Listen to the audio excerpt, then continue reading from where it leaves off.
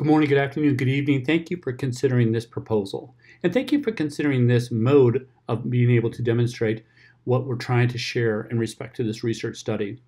This research study sought to better understand the implementation of the UDL framework through a district-wide professional learning experience and overall measuring the level of teachers' ability to implement the UDL framework based on administrator observation.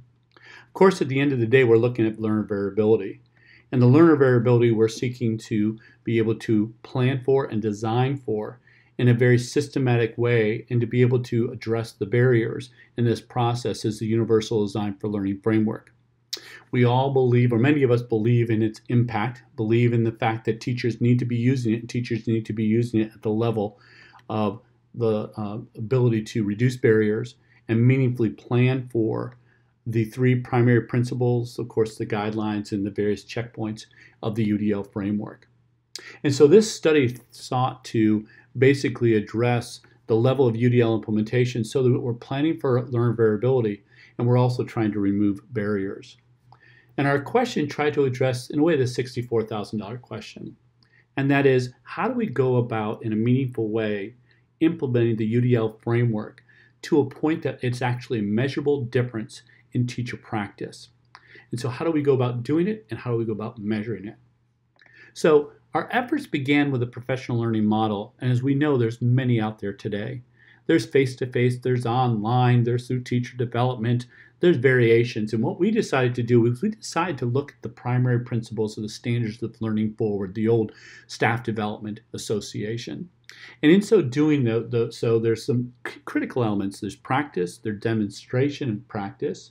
There's elements of the fact that there needs to be fostered a collaborative inquiry and learning that enhances both the individual and the collective group, as well as the fact that we need to appreciate and plan for differences in the ways individuals learn. And so we actually integrated in elements of the UDL framework, and we can go into better detail in our actual presentation of the essential elements that we identified and utilized from the Learning Forward standards, as well as how we integrated the UDL framework into the actual professional learning experience.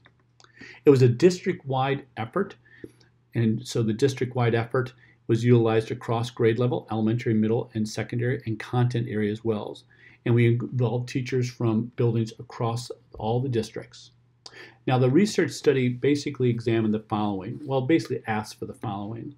If participants were to participate in, or let's say if educators were to participate in an effective professional learning experience, one that aligns with the standards and the essential elements of professional learning.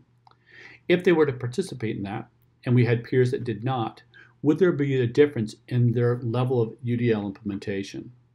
And the answer is yes. Now wait, Sean, how did you folks measure the level of UDL implementation?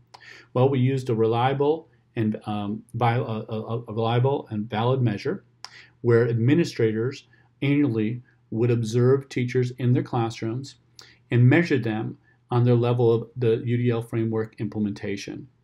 So what you see there is a black line of our participants that attended this effective professional learning, or professional learning based on the effective standards. And we noticed that as a group, they grew, while the dotted line shows individuals that did not attend. And while initially they began at a higher level, they actually declined over the course of that academic year, with the measurement being in the spring of one academic year, with the intervention being provided during the following academic year. So spring, so spring pre, spring post. And in so doing, we realized the level of success of the professional learning that, again, aligned with essential elements, or the standards aligned for effective professional learning. We'll get into in this presentation, of course, what those elements were, what it looked like, how it aligned to the UDL framework as well in terms of the integration for the professional learning. We'll get into the demonstration practice and some of the essential elements. We'll get into the design of the study in a much clearer way. We'll also get into the measurement and how this was used, the process used, and it's very much aligned with teacher observation, which is seen as an effective practice. And then, of course, get into a much greater detail of the data. Thank you very much for letting me present in this way. I hope you'll consider this proposal in a very favorable manner for us to be able to present in 2019 at the IRN. Thank you.